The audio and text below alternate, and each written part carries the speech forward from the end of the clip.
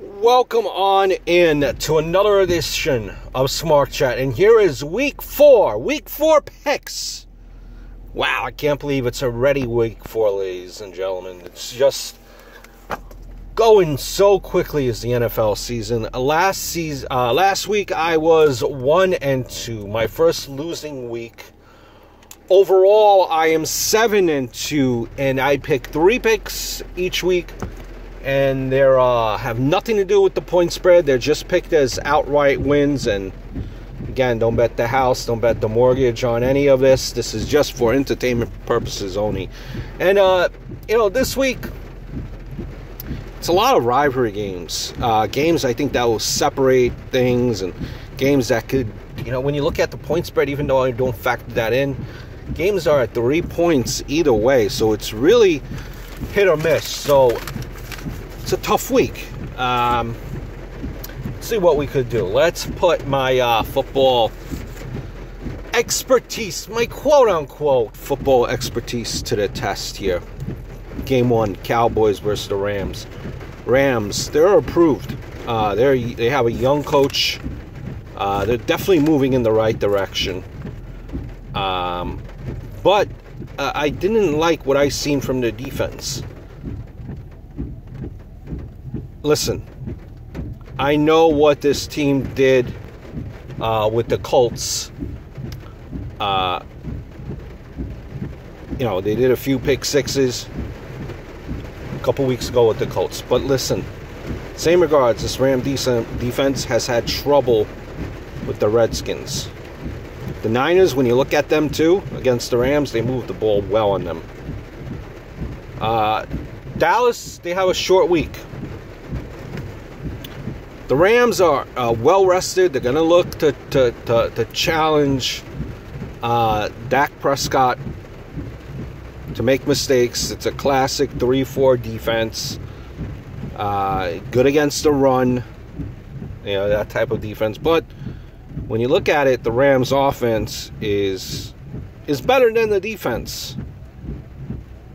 But they're just not as good as the Cowboys. This is too big of a game for the Rams. Too big of a game. Cowboys win this game, 35-17. Cowboys. Give me the Cowboys game 1. Game 2, there are a few 0-3 teams here. And when you kind of look at the 0-3 teams, some teams deserve to be 0-3. Other teams are 0-3 because they played sloppy. Just a bad misfortune. Like the Bengals, for example. They have talent. They shouldn't be 0-3. Or the Chargers, for example. They shouldn't be 0-3.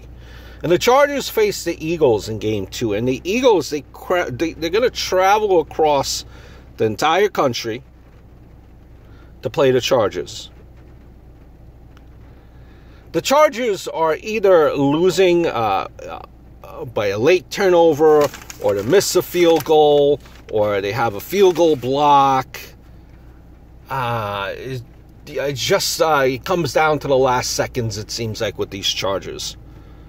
The Eagles are coming off of a roller coaster of a game, emotional game, win with a 61-yard field goal against the Giants.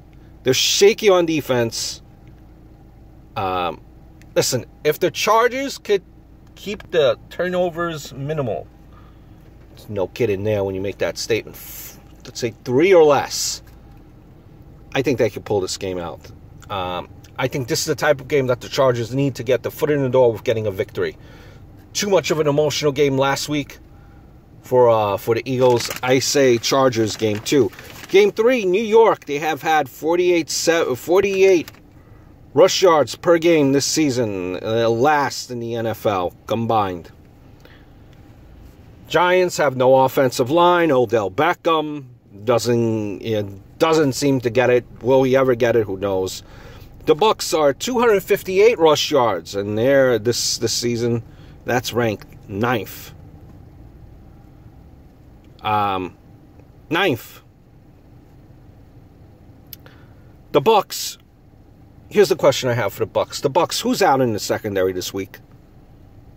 Keenum torched the secondary last week against the Bucs. Come on. Winston, I know he's a progress. He's talented, but he's a progress. 3 interceptions in 2 games. The turnover prone. I think this the last week's game, the Giants and the Eagles. This whole week, I think this is a wake-up call game for the Giants. They're going to pull this out. If they don't, you can pretty much count the whole season being over. So I'm going to go with my gut here. A very, very, at best, very tricky game, very dangerous game to pick.